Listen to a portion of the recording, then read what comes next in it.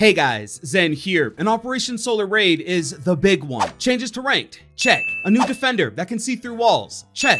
A brand new map. Yeah, guys, in this video, we're going over every big change that's here, so you know exactly what to expect. Solus has a couple new features that make it impossible for a few specific operators to push undetected, and there's a huge nerf to two operators that have become massively popular over time. There's a lot, and so I've cherry-picked the absolute must-know updates, and so let's get into this. But quickly, there's a few highlights. The brand new Nighthaven Labs map is an extension of Nighthaven's headquarters with tons of breakable soft walls and even some cheeky access points. It's become one of my favorites, and you're pretty much guaranteed to try it because it is unbannable at the start of the season. Then there's also Solus, the new defender from Colombia with the SEC-IO electro sensor gadget. These goggles can see and ping attacker gadgets through walls and floors using the cluster scan. And for me, the best part is that she comes with the P90. Her other option is the ITA-12L shotgun in the primary slot and the legendary SMG-11 for the secondary. Then there's Rank 2.0. MMR is no more. Instead, you've got rank points that go up or down based on the match. Emerald is the new rank that sits between Platinum and Diamond, and each rank has 5 divisions with 100 rank points per tier. And crossplay and cross progression are finally here. Console players can squad up with friends from other consoles once they sign into Ubisoft Connect, and after logging in, you'll get all of your currencies and items shared across all platforms. And lastly, a new battle pass that allows you to plan your progression and unlock rewards tailored to your specific goals. And so thanks to Ubisoft for sponsoring the video, and guys, click the link below to buy now. So there is one update that affects every single step you take while aimed down sight, and depending on your choice of operator, things will feel very different this season. All operators, regardless of their speed stat, now move at the exact same speed while ADS. This is a much bigger update than it seems, because it means that whether you're a heavy and slow 3 armor or a super agile 3-speed operator, once those sights get brought up, everyone is on equal footing. Jiggle peeking, ADS movement, and all that was done just faster by 3 speeds, and it gave them a huge advantage in the gunfight. What they actually did was slow down the ADS movement for 2 and 3-speed operators to be at the same exact speed of a 3 armor. It's subtle, but you will definitely feel the difference, especially since 3 armors are typically picked less than the faster 3 speeds. But next up, this operator. Guys, Alibi has become the most popular defender in Rainbow Six Siege, even outpacing Jaeger, and one of the only operators in history to take up this spot after only really receiving nerfs. Just look at this graph. 3 speeds were slowed down, and that affected her. Her MX4 Storm got increased recoil, and that was a major blow. And yeah, the ACS-12 got some help, but hasn't really meant too much to Alibi. People just simply caught on to the fact that when you pair a super high fire rate weapon with a 1.5 scope, you get one of the most lethal and dangerous weapons in Rainbow Six Siege, and after this, Alibi blew up. But since this has caught fire and her popularity shot up basically overnight, the almighty balance hammer has come for her, and now the MX4 Storm no longer has the 1.5. They say the MX4 Storm with the 1.5 sight is a very fun weapon to use, and having an agile operator paired with it is a refreshing and interesting way to dethrone Jaeger's high presence. But Alibi's presence is going up too fast, and her KD is also too high, so we'll remove the sight. Now, this does 2 things. The first is obviously nerf the MX4 1.5 combo and slow down Alibi's presence. But the second is to open up the opportunity for the extremely underrated ACS-12 shotgun to be played. This weapon absolutely slaps, and it's criminal that it isn't used more. But there's also a nerf coming to the AK-12. They've reduced the damage of the AK-12 by 5, so now its damage stat is maxed out at 40. This obviously affects Ace and Fuse, and means there's a little less firepower coming out of these two, and it's interesting, because with the major LMG nerf, it means Fuse's arsenal isn't as dominant as it once was, and if you haven't noticed,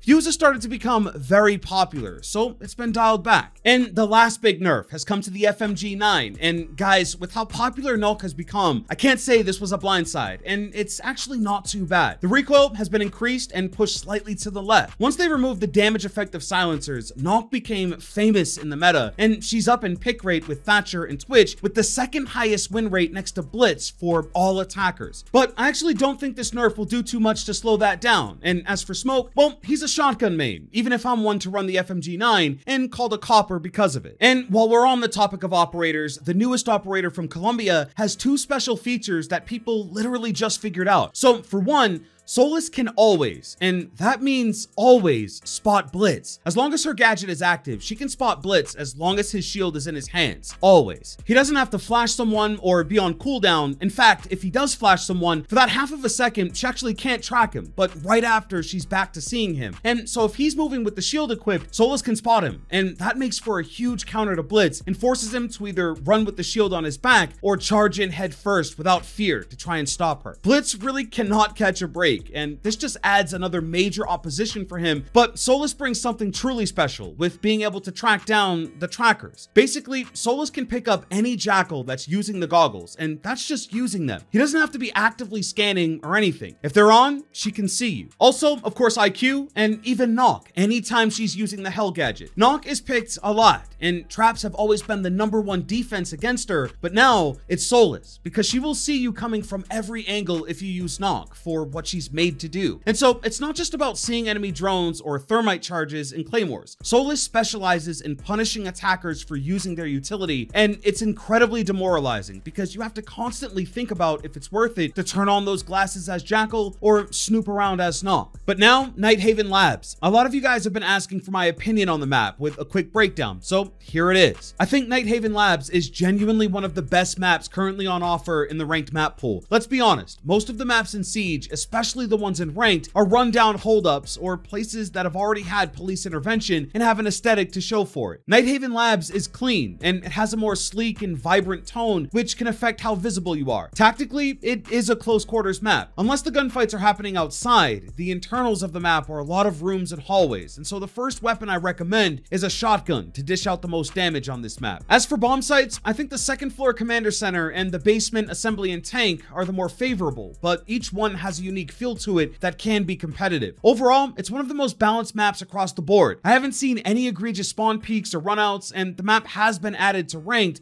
and actually it replaces Favela this season because it's been pulled from the ranked map pool, and for that, I think it's the more competitive option. Next is the update that we've waited literal years for, but crossplay and cross progression are now in Rainbow Six Siege. Console players can now play together regardless of which platform they're on. You're able to party up, voice chat, and add each other through Ubisoft Connect. And again, all of your stuff comes with you, and so if you've been hoarding Black Ice on Xbox, it comes with you to PlayStation, and even your Renown and R6 credits get piled in together, and you can stack them across platforms. It's one of the biggest community-driven updates, and one that I think a lot of people will enjoy, so rejoice. Crossplay and cross progression are now in Rainbow Six Siege. And Ubisoft is doing something quite innovative this season, and they're introducing a tactical battle pass. You essentially choose your path. Pretty much all battle passes have worked the same way, where there's a couple tracks, and as you go, you unlock tiers. But what do you do when you've got rewards for over 60 operators and everyone has their main? This tactical battle pass allows you to choose a path based on your likes and unlock tiers as you progress. And one of the newest additions you'll find here are drone skins. They finally did it. Rainbow is Magic was the only time the drones got a makeover in Siege, and so they've opened it up and allowed drones to have skins now. And the only other thing that you should know for this video are the new team colors that extend to enemy and friendly gadgets. You can assign a specific color to help keep track of who's who and what gadgets are for each team. It's a major quality of life feature and the perfect addition to accessibility. And that's it. Here's another thank you to Ubisoft for sponsoring the video. And guys, remember to click the link in the description to buy now. Hey, I'm out.